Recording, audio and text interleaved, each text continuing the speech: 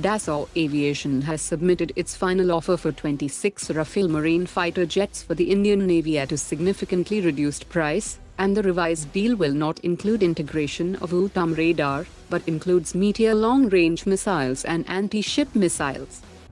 The DRDO is developing an interferometric fiber optic gyroscope-based inertial navigation system for the Brahmos missile that will further enhance the precision and reliability of the Brahmos. Vijayan Trishul Defense Solutions has created a joint venture with Poland's WB Group for the production of the warmate loitering munitions in India. Bharat Dynamics Limited has showcased its Amogha-III anti-tank guided missile at the Asia Defense and Security 2024 exhibition in Manila, Philippines. The government has increased the special financial powers of Army commanders responsible for the Northern Command to 500 crore rupees, Eastern Command to 400 crore, and Central Command to 200 crore rupees. Mazagan Dock Shipbuilders has said that the sixth and final Kalvari-class submarine is undergoing final trials, and it will be commissioned into the Indian Navy in December. Pune-based Chistats Labs has developed a comprehensive diagnostic system for various parts of aero gas turbine engines for engine health monitoring.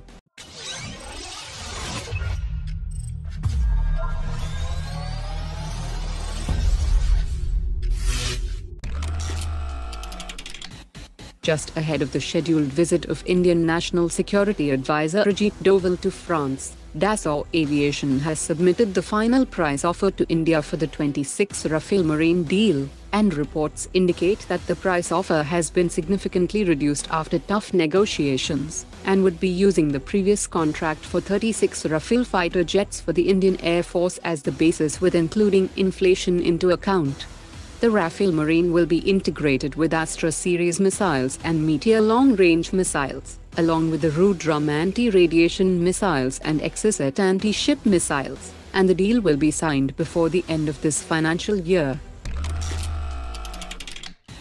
The Director of Avionics and Weapons Systems at the Aeronautical Development Agency has said that the much-awaited rollout of the Tejas Mk2 fighter jet has been rescheduled for March 2026. And this revised timeline indicates a positive development in the program.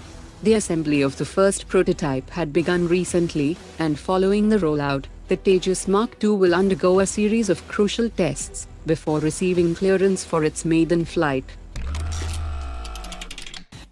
The DRDO has made significant strides in developing a dual-flow automatic loader for its future main battle tank.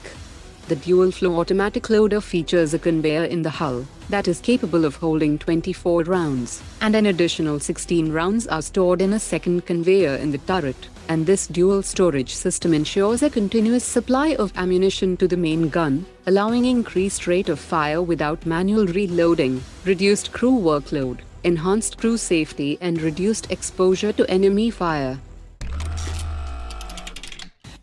Indian Air Force has released a request for information to procure 6 next-generation airborne early warning and control systems, and tender documents reveal that it will have an endurance of over 8 hours of continuous operational capability, air-to-air refueling capability, and fuel dumping capacity.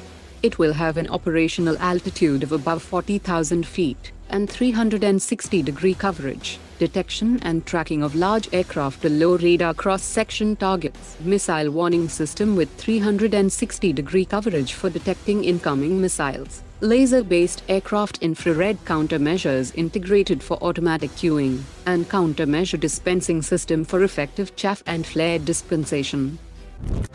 Today's top 3 comments.